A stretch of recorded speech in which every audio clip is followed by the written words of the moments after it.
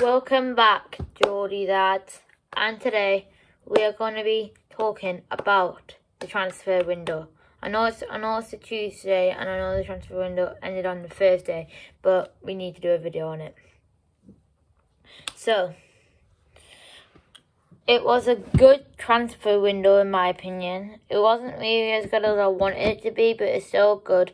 We've got a striker who scored on his debut.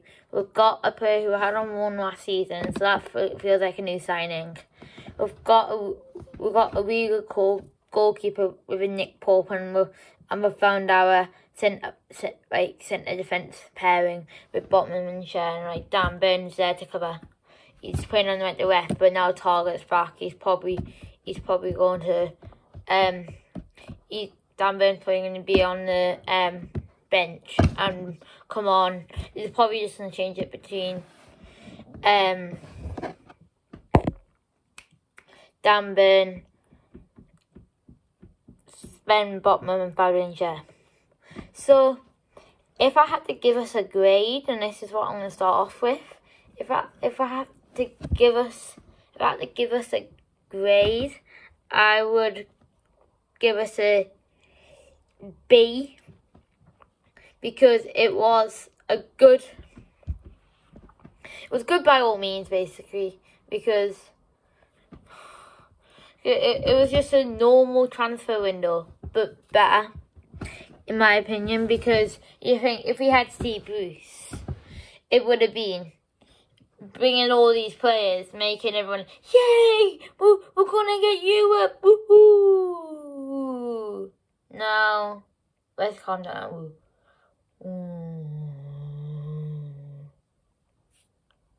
Stop there. But now we're like, yay! But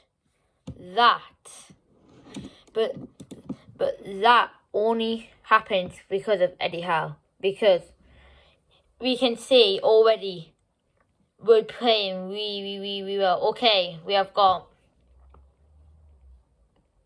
4 draws already. Brighton, City, Wolves and Palace. But they are cost us, and we could have been top of the league for we know. Because I had a goal disallowed against Brighton. I should have a penalty against City, penalty against Wolves, and had a goal disallowed against Palace. And all of them should have stood. So, you never know what could have happened, really. We don't. Anything could have happened, really. And you can just see in the players, they're wanting to play for the badge. This badge, well, obviously this is PSG's badge, but let's just pretend it's a Newcastle badge. They want to play for it. They know at the end of the season, if anything happens, they're out the door. Like,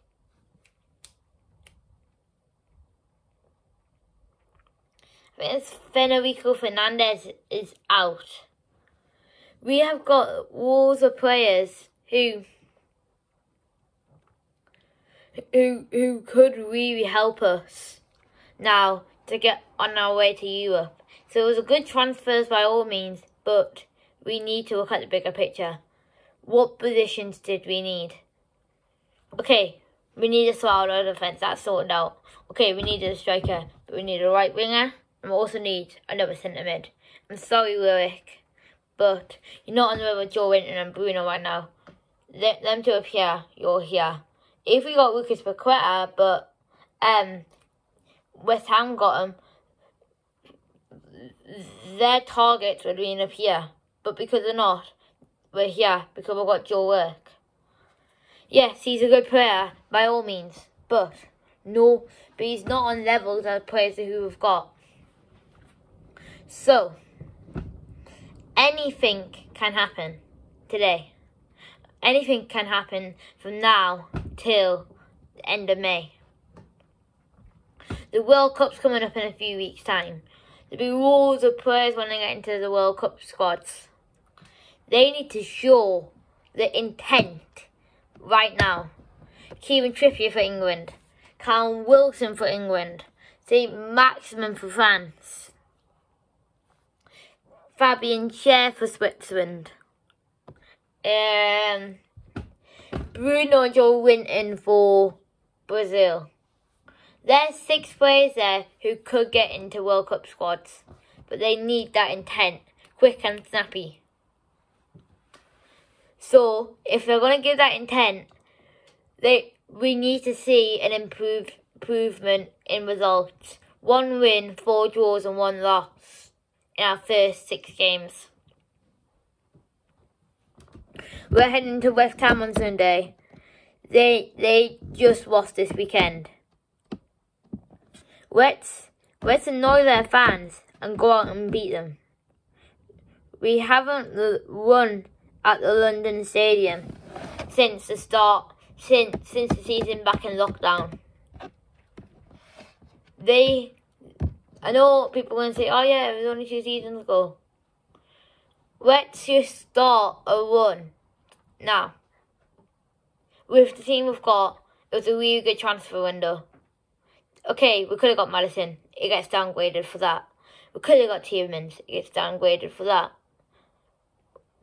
But anything can happen. Anyways, that's the end of the video, and I'll catch you all in the next one. Bye.